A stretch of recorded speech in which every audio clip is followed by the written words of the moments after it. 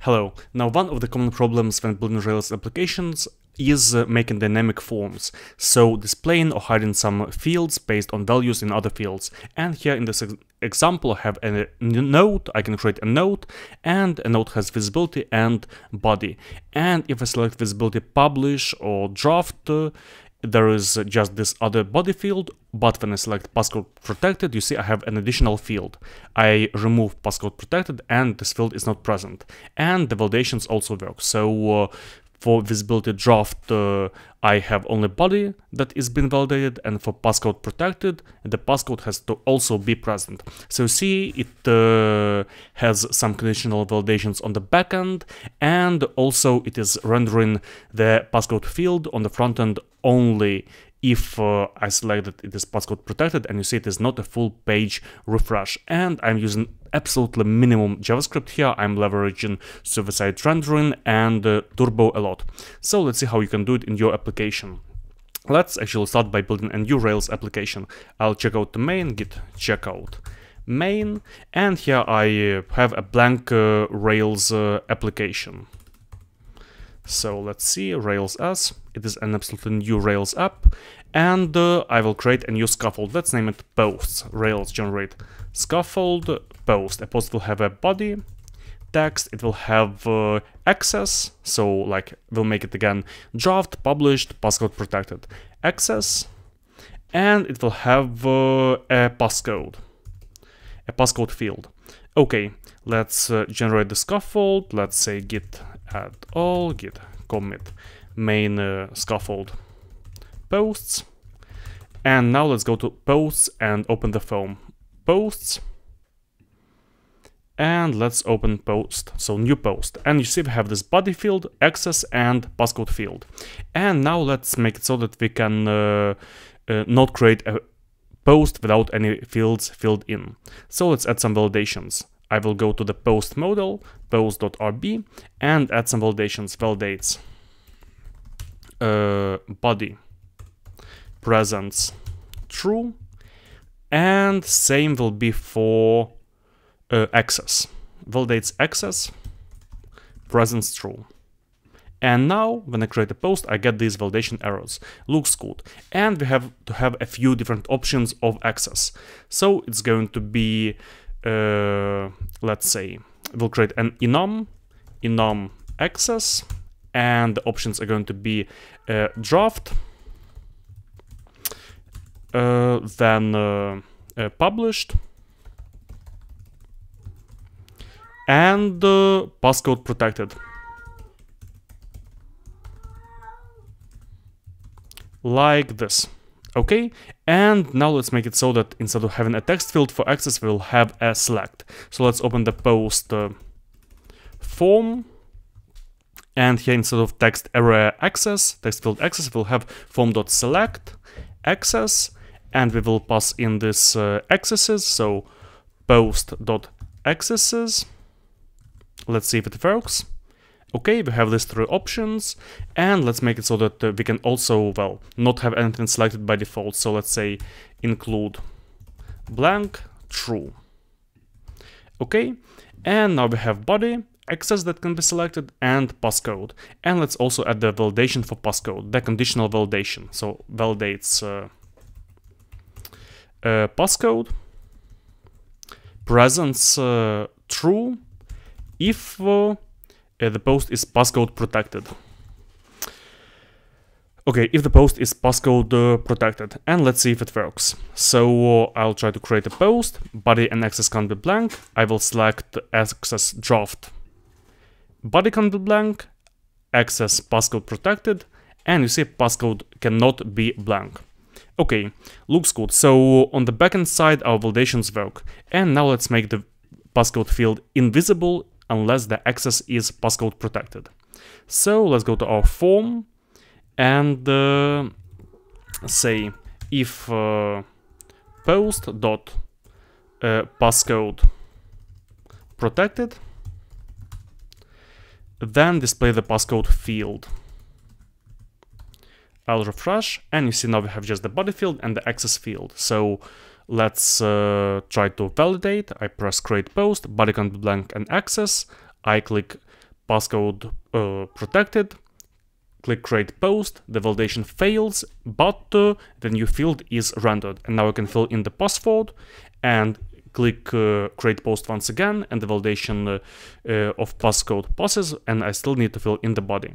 Okay, so you see, now having all these validations, like clicking create post each time after I fill something in, kind of lets us regenerate the post with the params that we have passed in, and render the form with some params.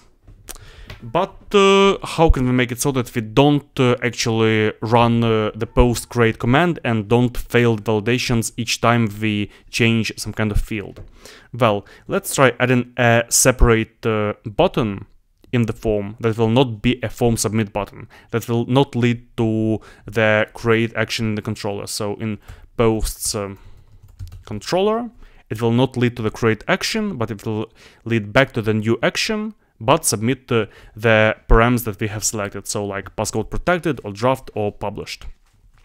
So let's go to our form, and in the form we will have form.button, and let's name the button like validate, and then we'll say form action will be new post path, and form method will be get. So when we click this button, we are going to just redirect back to our new post path. It is going to be a get request, and we are going to submit the, well, we're going to redirect to the new post path with the post params that we have in this form at the moment. So let me go back and new post. Let's click one of the accesses, click validate. You see, we did not have validation errors, but we have something submitted in our URL, and we see that we have selected access that is passcode protected, but you see the access has been made blank, and actually all these fields are not recreated when we redirect back to this post at the moment. So to have these fields saved and kind of recreated when we redirect back to new post, we would go to our new post action and add post params here. So we are going to have post new with the post params that we submit. Let's try once again, and you see the params stay. But if I go back to posts and new post again, we get this error, param is missing or the value is empty, because we require these params and they're all absent. So not to have this error, I would go back and have params.fetch post, and we'll also have an empty value here. Now going back to post new, you see we don't have this error anymore. And now when I select body, let's say access draft, I click validate. So I have submitted and the fields are still here. I will select passcode protected, click validate, and you see the passcode field has appeared. So each time now when I input something in the field and click validate, I don't run the validations, I don't run the post create method. Instead, I regenerate the form based on the params that I have submitted. And there can be something conditional, like I can see if the post is passcode protected. So I can even have it as a field like equals post passcode protected, and display this well, HTML, like this form or this value based on what I submit in this form. Okay, looks quite fine. But you see, I don't want to have this validate button that I press each time. I want this to work automatically. So each time I select access, I want this validate button to be automatically clicked. And better if this validate button is not visible at all. And for this, we're actually going to use a small stimulus controller. So let's create a new stimulus controller. I will say Rails generate stimulus form element. I'll just name the controller that way. And let's open this controller. Okay. Oh my god. So let's open the form element controller. And we're going to have a target. So I will say static targets equals, let's say submit button submit btn. Okay, and let's hide this button when we connect. So this submit button target dot hidden equals true. Let's see if it works. I will just assign the submit button somewhere, well, on this validate. So I will say data, and in data I will pass, so the controller name is form element, and the target will be submit button. And I have to wrap this all into this form element target. Well, I'm not going to wrap the whole form, I'm just going to wrap part of the form that I need, where I need the stimulus controller. So I will say div data controller will be form element. I will start here, and I will end this div, well, let's say after the passcode input, or even here. I don't need the passcode in this form element div, I guess, at the moment. And let's see if it works. So I will refresh. Okay, I'll start the server.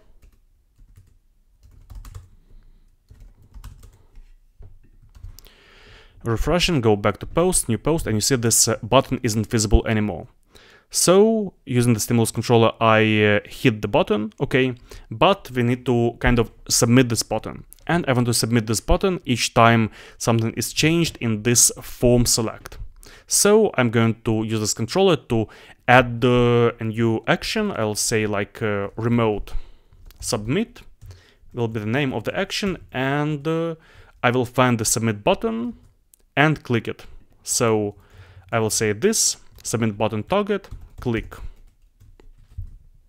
Okay, and now I should say when to click this submit button target in this view. So inside this form select, I will say, I'll wrap this into braces, and here I will say data, and I'll have an action, and the action will say on change, and the controller's name is form element, and the action would be remote submit.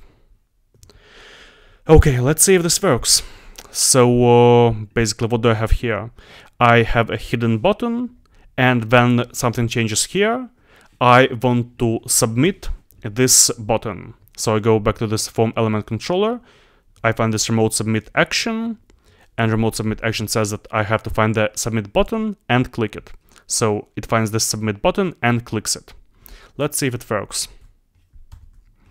Okay, I refreshed, I will change the access, and you see it was submitted. I change access once again, and the passcode field has been displayed. So you see now I have a full page refresh each time I change access, and the passcode field is been displayed. So already not bad, but I don't want to have a full page refresh. What if there are some parts of the page I don't want to refresh, and importantly, I don't want to have this not beautiful stuff visible in my URL. So for this, we're going to use a bit of turbo streams, turbo frames. So let's wrap this into a turbo frame. I will say the content that we are updating. So I will say equals turbo frame tag passcode field do, and statement here. So the content that is being updated will be wrapped in the turbo frame, and this form will target a turbo frame. So turbo frame, and it will be passcode field. Let's see if it works. So you see now this form, well, this button is targeting not the whole form, not the whole page, but only it should target the turbo frame passcode field. Let's go back to posts and change access. And it's working. So you see the URL is not being updated because I'm targeting just a turbo frame. And inside this turbo frame, I update the content. So you see, I can have any content I like. And moreover, inside the turbo frame, I can have a turbo stream. So for example, I want to update some kind of value in a random part of the page. Or for example, I want to have these fields in a separate view file. Well, let's start from something simple. I will have, so if the post is passcode protected, I can render a turbo stream, for example. Let's say equals turbo stream dot update. I will have some kind of div, additional div here, for example. Let's say div id turbo stream target, whatever, hello. And let's find this div inside our turbo stream and update it with some HTML like time.zone.now, for example. And each time the post is passcode protected, we are going to update this div with time zone now. Let's see if it works. So I click published. Oh yeah, I'll just refresh the page now. So we have this field hello, and each time I select passcode protected, hello will be replaced with time now. So you see now I'm updating any random part of the form of the page with a turbo stream. And you see I select other fields, it's not been updated, but when I click passcode protected, this is been updated. And this way, inside of dynamic content, you can have a turbo stream that will update anything on your page. And that's basically it. So it is just an introduction to these dynamic fields with turbo, but some things that you should definitely consider is that first of all, see to it that your validations are intact. So if you have fields that should be visible or that should be filled in or not filled in based on other fields, then you should definitely have some kind of conditional validations in your model. Also, in the form, I'm using a turbo frame tag, and yeah, the button has a remote target, the turbo frame tag, and I'm using this tiny stimulus controller just to hide the button. You don't have to use this to hide the button. You can just add something like hidden true if you want. But the most important thing for this stimulus controller is that it finds this particular button and clicks it. If you might be having a lot of different dynamic things inside the form, then you can have, again, many times the controller, and many times you can have this validate button that would validate a different part of your form, so possibly a different turbo frame. So yeah, basically that's it. I hope it helped you, and good luck in your coding adventures.